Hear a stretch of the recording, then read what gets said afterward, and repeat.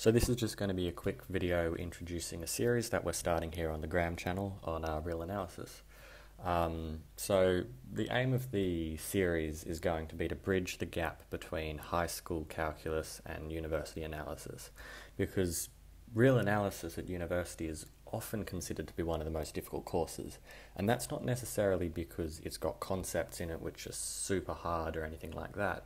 It's usually because it's the first proper pure mathematics course you'll take, and that means it's the first time you've actually had to worry about proofs and worry about rigor, and it can seem really bizarre and abstract because we're writing all this super general stuff and it often feels disconnected from the way we understood calculus.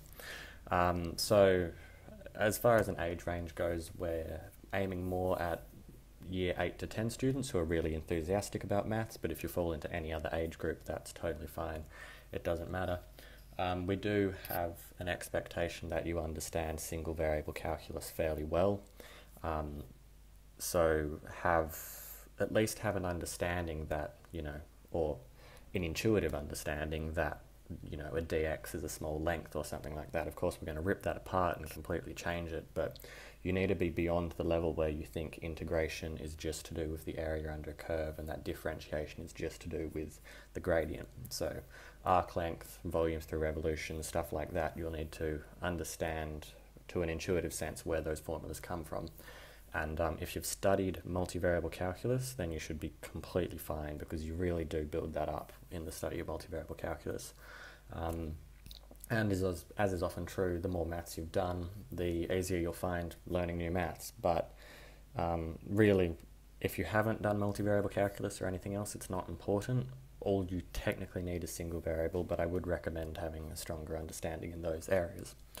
So what actually is real analysis? Real analysis is, as the name suggests, the analysis of real numbers. So analysis is one of the 4 big pillars of mathematics, along with geometry, algebra, and number theory. Loosely, analysis deals with infinite, things that are infinitely big, things that are infinitely small, things that happen infinitely often.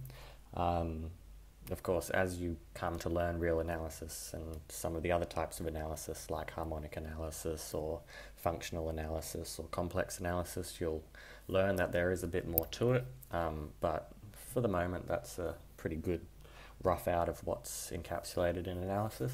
And real analysis more specifically looks at the real numbers and functions of the real numbers, and it really core to real analysis is this idea of a sequence or a series of real numbers, and we'll use that to build up ideas of integrals and things like that. We'll also look at continuity, smoothness, differentiability, integrability, limits, convergence. We'll look at early on, we'll look at an interesting problem where we'll look at infinite series, and we'll look at, is it okay to switch the numbers around in that series like we do in the finite case? And we'll look at whether a function can be integrated and learn how to write proofs of whether a function can be integrated. And we'll look at things like the Riemann definition of an integral, which you might be familiar with from high school, but we'll try to look at it a bit more. So we will have proofs, and we will have theorems and lemmas and definitions and all of those things that you'd expect in a properly rigorous course. But on top of that, we're also going to try and talk about the intuition, and we're going to try and relate it more to the high school calculus. We're going to, if we see fit, give real-world examples of it, and we'll have problems going along with the videos, sort of solving problems that you can do on your own. We might have some problem sets that you can look at. So yeah, a lot of really good stuff. Additionally, I will briefly mention that we are very, very loosely following the structure of Abbott's Understanding Analysis.